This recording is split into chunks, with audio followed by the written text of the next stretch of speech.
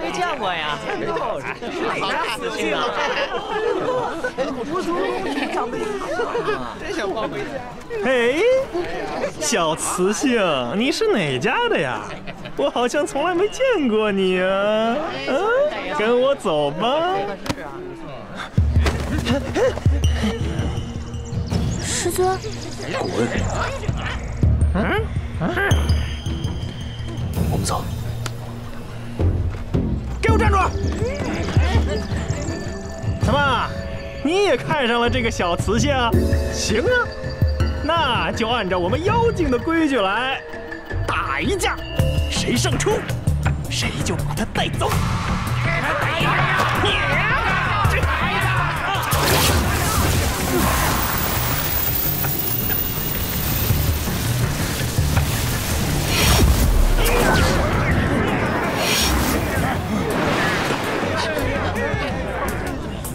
你是找死！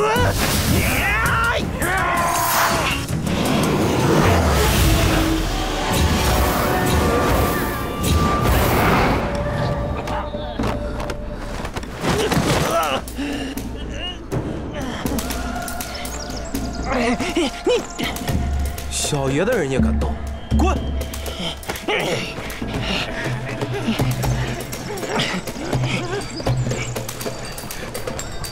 没事吧？走吧。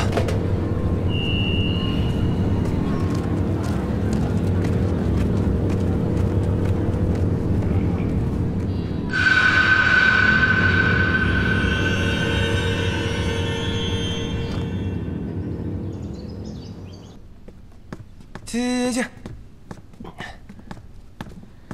哎呀，坐。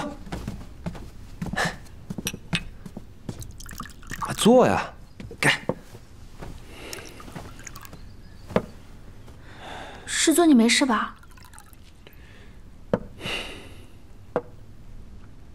是不是生气了？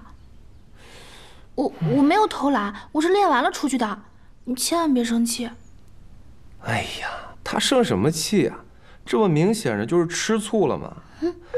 哎呀，没想到堂堂神君居然在外面跟一帮小妖怪争风吃醋。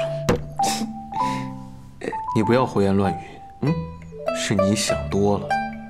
哎呀，是我想多了呢，还是你自己不想承认？你心里有数啊。一，我是他师尊；二，我身兼天界保护他的责任，所以于情于理，他的安危，我自然是紧张的。反正你说你的，我想我的，是吧？这未知呢，现在魅力这么大，我呢实力强劲，这少你一个竞争对手也是挺好的，对不对，未知？不过都是凤凰气息引起的，这凤凰气息乃三界独有，你们妖族闻到了，会不由自主的神魂颠倒。那又怎么了？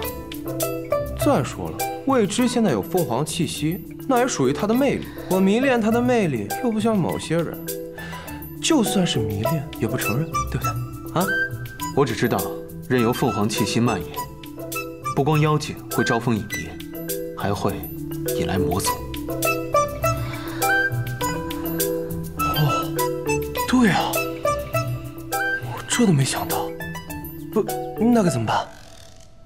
只有一个法子，将狐族美人之心和海妖喉骨相融，再注入精纯的灵力，炼成丹药，之后服下即可。美人之心，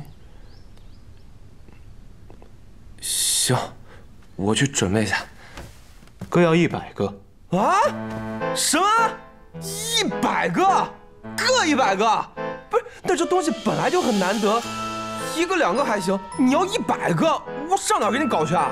反正你负责找齐东西。100个，